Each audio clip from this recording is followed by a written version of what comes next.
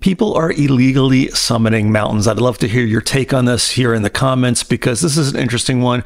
We had areas of the national forest here in Southern California that were closed because of forest fires, and they were big areas, I think, probably to prevent other forest fires from happening.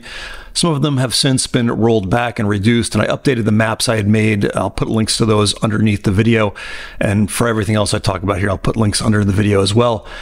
But there are still some areas closed that are popular that have not been damaged by the fires, Mount Baldy being one of them. Mount Baldy is a popular hike here in Southern California, and people are doing this hike illegally. They're going through these warnings in the beginning, and they're going up to the summit, and they're doing it sort of flying in the face of the Forest Service closure.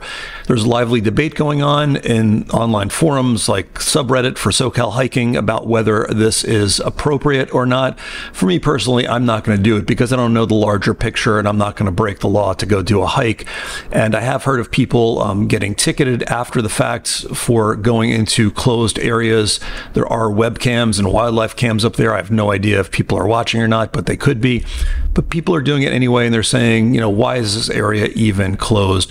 I cannot answer that question, but what I find interesting is that in the closure orders, there is an exception for private businesses. Now, there's a bungee jumping company at the Bridge to Nowhere. I made a video on this, or a few videos over the years, but you can check out this video. It's a big bridge they were going to build for part of a highway that never happened or got washed away. And there's bungee jumping there. And if you go to the bungee jumping, you can hike through a burn area. Not only a burn area, but an area that actually got burned, not just closed for a burn area, but actually got burned.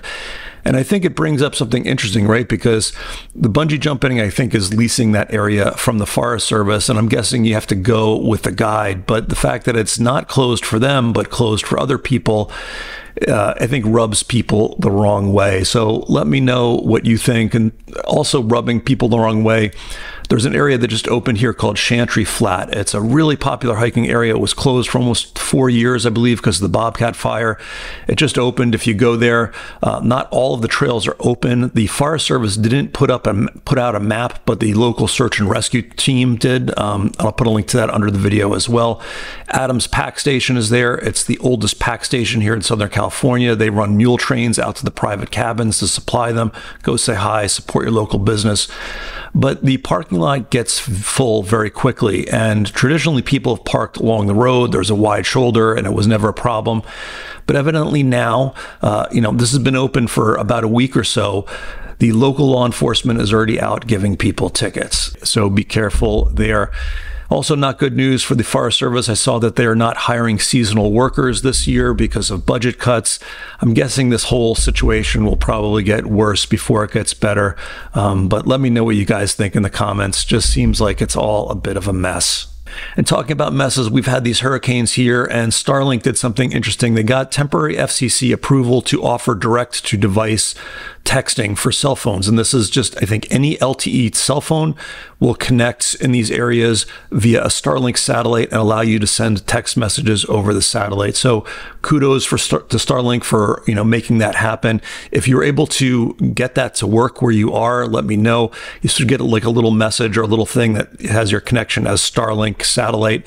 But very, very cool, allowing people to communicate. And for those of you who were commenting on some earlier posts that I had about this, it's not the satellite dish. You don't have to buy a dish. This is any phone. This is not internet service. This is texting over satellite, something completely different, but interesting nonetheless.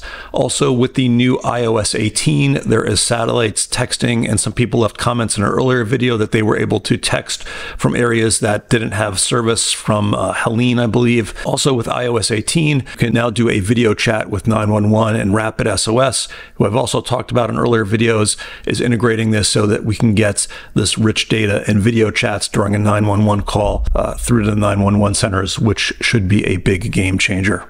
Also, if you have a Garmin Fenix 8, I did a video on this, the ups and downs of this. I got a new watch face and new band. I'll tell you about that in an upcoming video. But there was a new firmware update that addresses a lot of the problems and also brought back the turn-by-turn directions for navigation, which seems to be a pretty core thing for a Garmin, but was left out. But that's back there.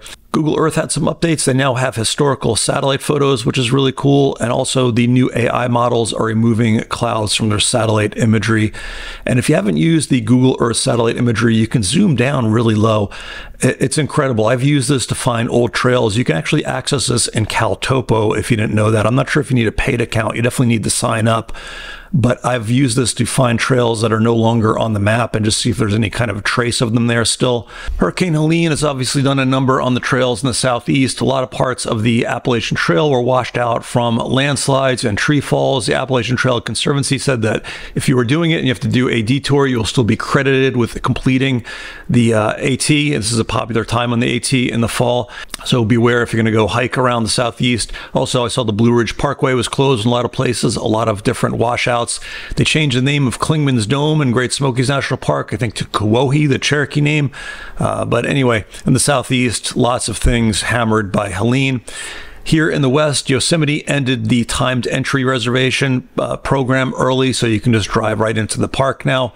Also, the National Park Service is investing $255 million in local parks to help repair and maintain trails and access, so that is a great thing. Phantom Ranch is going to be closed for 3 months, so don't try to go there because it ain't open. And the cables came down on Yosemite. It was interesting to look through the comments because some people reported in the last few weeks before the cables came down that some of the poles were out of the holes and the boards were missing in between, which is probably very unnerving. If you've never done half-dome cables before, the poles are not fastened into the granite. They move around and they can be pulled out. And the boards that you walk up are also just sitting there. They're not fastened down by anything. Sometimes I think there's little clips that hook them onto the boards, but in general, the whole thing moves around, making it even crazier than it is just walking up that piece of slick granite. So beware if you want to do that. The permits come out, I think, in March. I will let you know on this news video, or on that news video, when that happens. I was on the Trail Talk podcast talking about my 50 high points adventure. You can check that out. I'll put a link to that under the video here, and I'm going to have a couple more videos on that series coming out in the next couple weeks. And also, I wanted to mention the Goes Health app. I did a video on that earlier. I just like the app, and I found that I was not paid by them, and I don't get paid by anyone. I don't get free testers by anyone here. I do that very consciously because I don't want to be influenced. I don't want to have to say nice things about a company if they're not doing nice things. But I really do like that app. They just released an update to it. It's kind of like a first responder type workflow to figure out what a problem is. I noticed other people are doing videos on the Goes Health app. I don't know if they're getting paid or not, but I just want to let you know that I am not getting paid. I don't get paid, and I won't be getting paid. I'm keeping this totally independent so that I can just talk to you hiker to hiker and let you know what the real deal is without getting muddled up with having to make a brand happy about, our relationship. Anyway, guys, hope you enjoyed it. If there's something I should know about in the hiking world, include in one of these videos, please leave me a comment, and I will check it out. Stay safe, and I will see you out on the trails.